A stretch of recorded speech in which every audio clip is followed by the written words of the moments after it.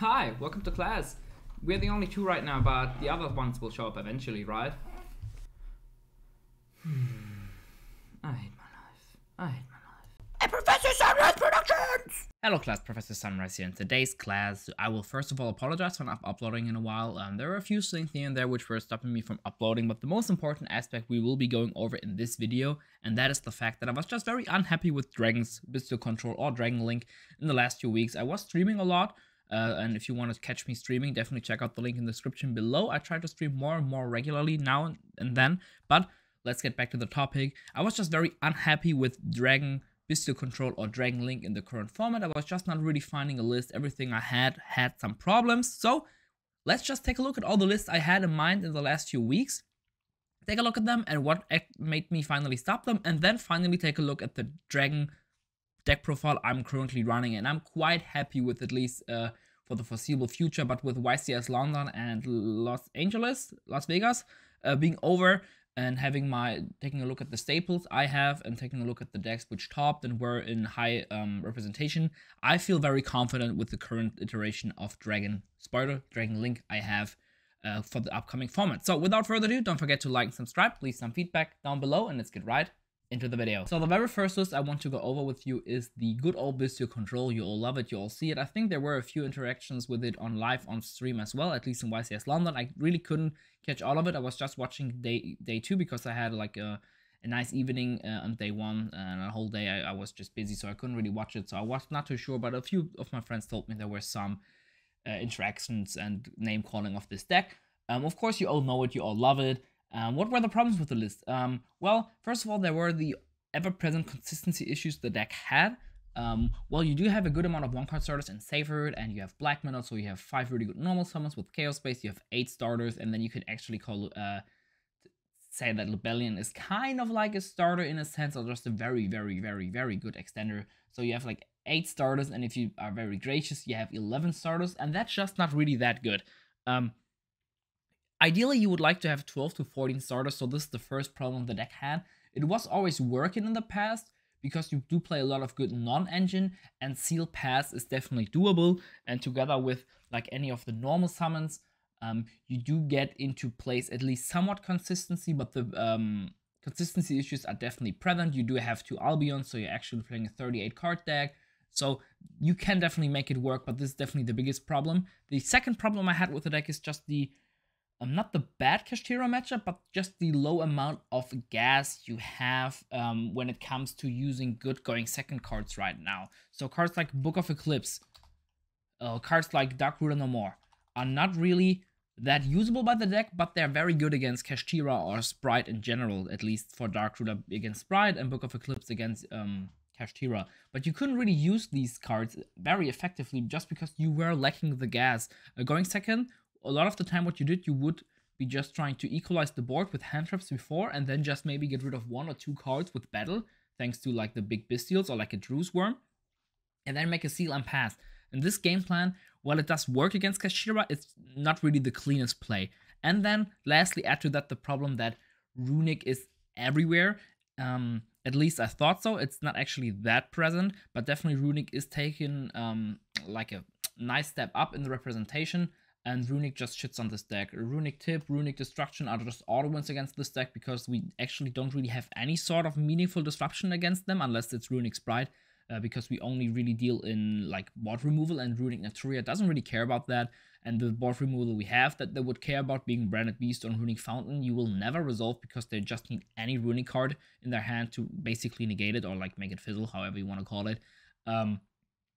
So Runic being in the front run, some consistency issues, and then the low amount of gas just made it kind of unhappy for me with Bystial Control. And the start of the format was way better, with way more Branded around. You could definitely make it work with just Sprite being there, Branded, and Kashtira. You could make it work. You had 2 good matchups, 1 bad matchup, but now with Runic being more and more popular, Mathmech being there, which is like, I guess you have an arguable favorable matchup, but like, sometimes you just don't draw a Bystial and then you just get shit on because the hand traps don't really do anything, and Kashtira being a bad matchup, it just didn't really feel that good. So I tried to fix that issue with someone on stream telling me that Small World could be a very good addition to the deck, so I tested it a lot, and I was very unhappy with it at first because the Small World witches are not there in this deck, because you have a lot of Dark Dragons with the same stats, and same level, so you can't really bridge with that. Then the light dragon, the one light dragon you have, has also 2.5k attack, so you cannot bridge it with any of the one-offs. Then the other light dragon you have, which could make a lot of bridges, is really not that good with all of the non-engine you have, but I somewhat made it done. Adding the Noctivision made it so that you could go from a Veiler or an Ash Blossom into some engines, so that felt very good. The Nibiru was very good because you could go into black metal with it. And overall, you just had to make a few switches here and there. You had to cut black metal to 1 because you would search that off small world a lot of times, because you had dark dragon, you would go into light dragon, back into a dark dragon a lot of times. So black metal would be the go-to search target. And I thought small world would be the perfect card for it. Then I tested it more and more. I got happy with it because of the good additions and small world bridges that it had. And then the problems started to come. Going second, I started it out a lot of times. It was only really good going second with exactly Gamma against Kashtira. Very good interaction, by the way. So you activate Small World, you search a Gamma, they are forced to activate the Arise Heart, and then you just chain Gamma. Then I noticed, a lot of times I can't actually get into a Gamma, so the Small World bridges became more and more weird.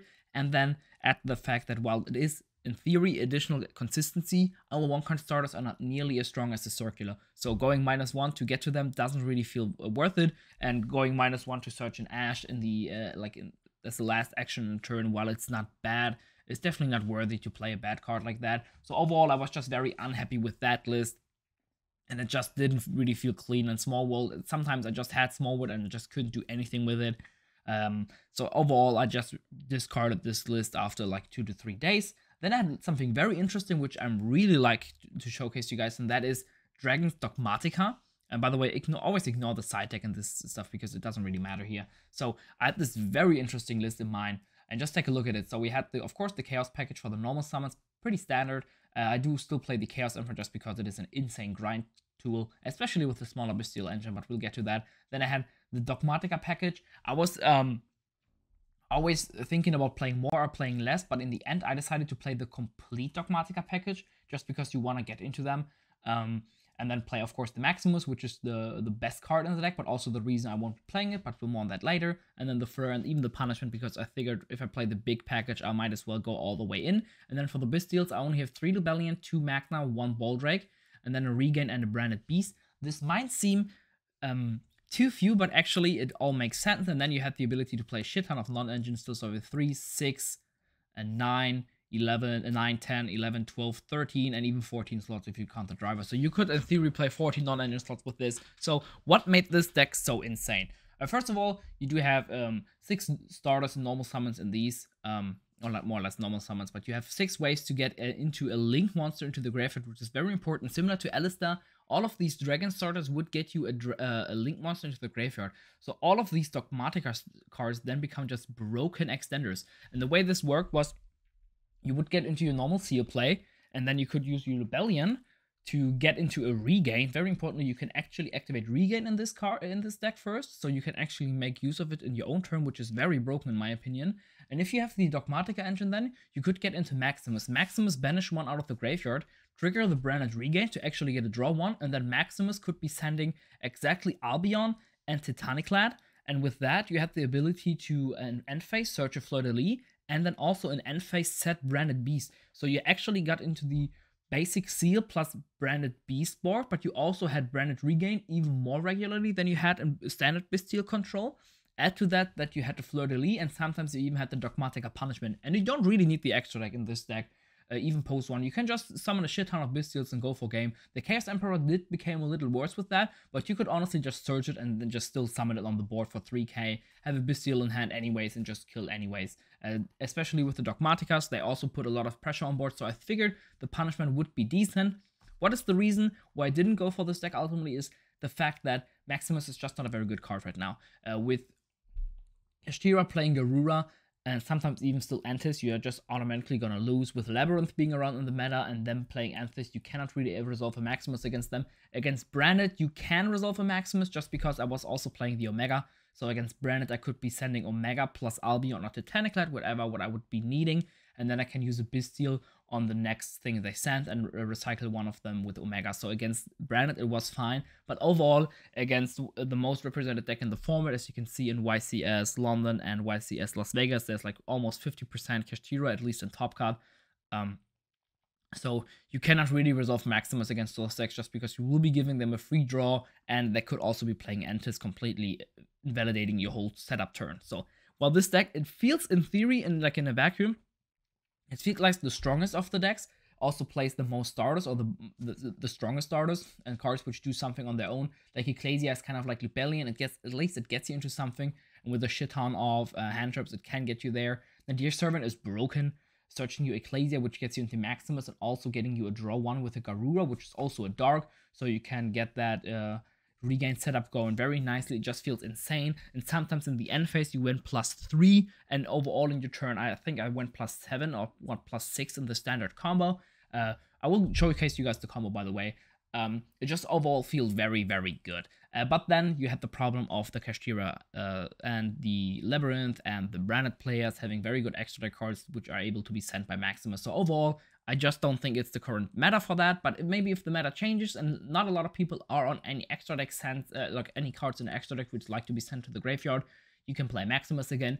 But I think if the meta comes to that, Dogmatica will become relevant by itself again in any sort of form. It's a very strong engine if you are allowed to resolve Maximus, so maybe even if the meta comes to that, we will be punished by the Dogmaticas just being too good to be unchecked in a meta like that, but who will know. So I will quickly showcase you guys the combo of the deck. So this is the combo. While it is a 3-card combo, you have to keep in mind that a lot of these cards just do something by their own and get you some advantage by their own. So it's overall, it's not, of course, it's not a combo deck. Well, just the best case scenario you can have with this deck if you have like everything, which is insane. So you start off with Seyfried or whatever you feel like, depending on if Droll is popular, of course. You get into a Chillhop Serpent, bleep blah bloop. You do the standard plays, going into a Seal. Just quickly do this. You go into Pisty, summon that, trigger that, summon Wyver Burster, get that into the graveyard, blah blah blah. So we get into a 1-card Seal. That's standard. Then we go for a Lubellion. We search a Magnamud, summon out the Magnamud, banishing. In this case, we will be banishing the Wyver Burster because we always want to have something in the extra deck, something from the extra deck. So we go for a Lubellion. We have Magnamud on field triggered, of course. We get into a regain, very important. And then here we lock ourselves from the extra deck by going into an Idea Servant, sending a Garura, and searching an Ecclesia. Search Ecclesia, effect Garura, we draw 1. Then we go for Ecclesia summon, effect Ecclesia, searching Maximus. Effect Maximus. Banish 1, is it effect? Yeah, it's an effect. Banish the Garura. Then we trigger regain, put Garura back into the extra deck, which is very nice. Draw 1.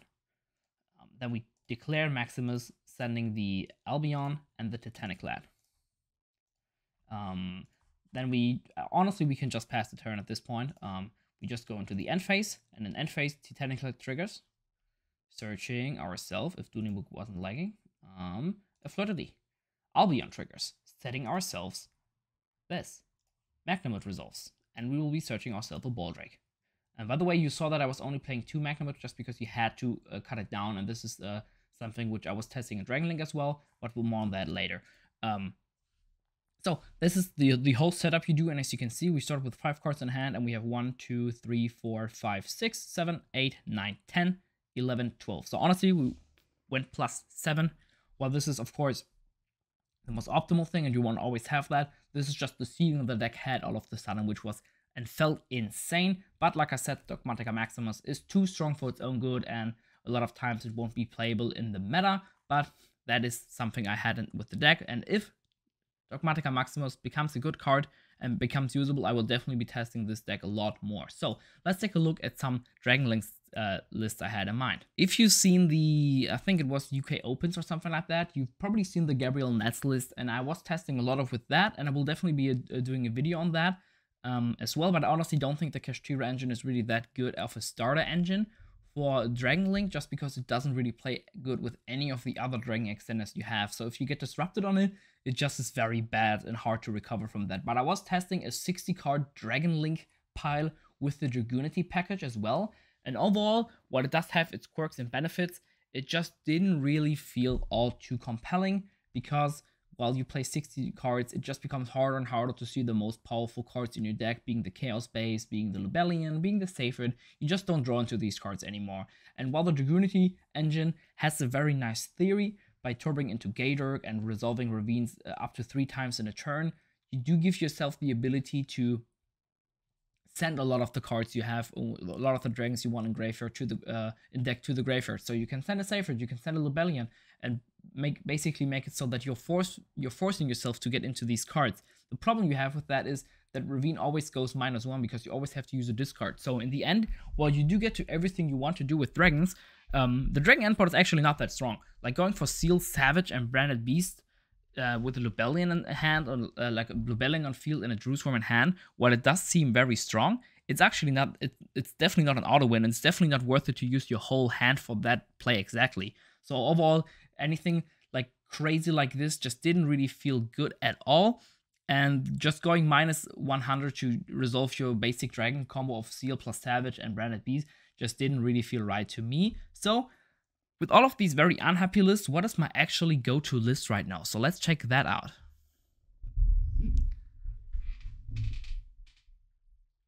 Before we go into the card by card, let's quickly talk about the theory I had with the deck. So as you saw already earlier in the video, I had a problem with Bystial's control consistency. It had too little starters, and I had a problem with Dragon Link's consistency because it had too many bricks in a 40 card deck. So what I tried to accomplish is increase the amount of cards I play in my Dragon Link deck, while also not increasing the amount of bricks I played. So only thing I added really were very good dragon cards which play already well with the deck and how it wants to play. And my gameplay heavily focuses around still being Bystial control. So you could call this Bystial control with a rocket engine if you want to. I will probably do something similar like that, just because this deck basically plays like Bystial control. It just adds a Savage onto the board and commits like one more card into the end board, but it has all the benefits of a Dragon Link deck, so it can do some really nice pushes into Borderland, which of course is a very good card right now against Kashtira, for example. So this is the theory behind the deck. We try to get as consistent as possible with Dragon Link while still being able to go for the basic Bystial controlled board and going in theory for the ultimate dragon deck. So let's get into the card by card. We have 50 cards in the main deck, by the way.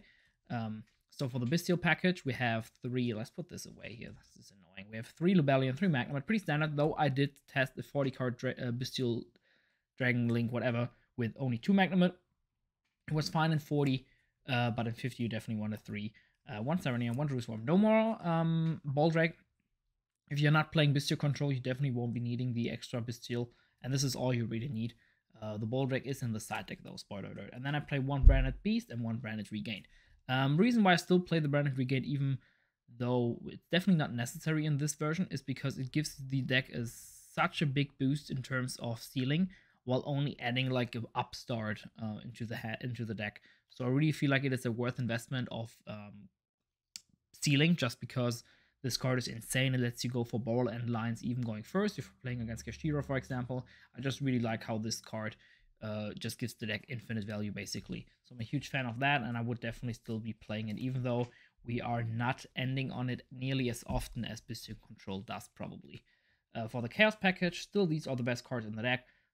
It is sad that you don't get to see these as nearly as often in the 50 card variant than compared to in the 40 card variant, but I think I did add a good amount of cards which make this problem not to be as big of a problem. For the rest of the Chaos package, of course, we have the small Chaos Dragons and the 1 Leviania. I'm sad to not be playing Chaos Emperor. I thought about signing it, but I don't think it's worth it for the side deck. And Leviania is just arguably better in Dragon Link because you can actually get it alive going first. If you have everything, you can even hand loop together with Seal, Savage, Branded Beast. Overall, this just feels very good. Going second, this is insane. Against the Labyrinth, this is insane. This is actually, if we are in a grind game against Kashtira, and we get to resolve Magnum and we have a Graveyard setup, this is an Arise Art out, so that's always huge to have in the deck, especially against Kashtira. So yeah, really, I'm a huge fan of the Leviania. I do miss the Chaos Emperor, but because we are not trying to go for like an infinite grind game, we can actually kill the opponent quite fast and effectively. I don't think it's needed to be... it's not needed to have a Chaos Emperor. For the rocket stuff, I play 3 Quick Launch, 2 Tracer, and 1 Recharger, together with an Abs. And the field spells, I guess, you can also count them towards that engine.